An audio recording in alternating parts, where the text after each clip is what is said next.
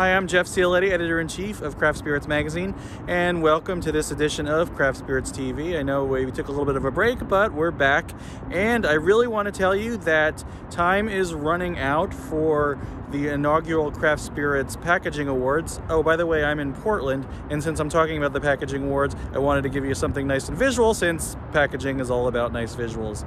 So anyway, the deadline to enter the inaugural Craft Spirits Packaging Awards is this coming Friday, November 13th. You can find all of the submission information at craftspiritsmag.com as well as americancraftspirits.org. And in the Craft Spirits Packaging Awards, we're going to be awarding medals in all of the major spirits categories: whiskey, rum, gin, vodka, brandy, specialty spirits, which includes things like agave spirits, liqueurs, amaro, aquavit, anything that doesn't sort of fit neatly into those other categories.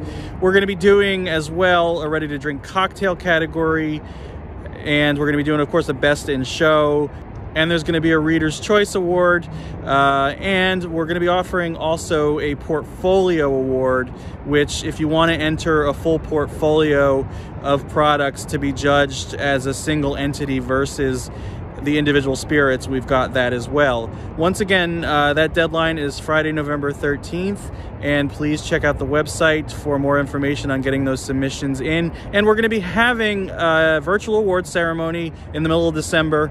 More information will be coming out about that, and I wish everybody good luck, and thank you for watching this episode of Craft Spirits TV.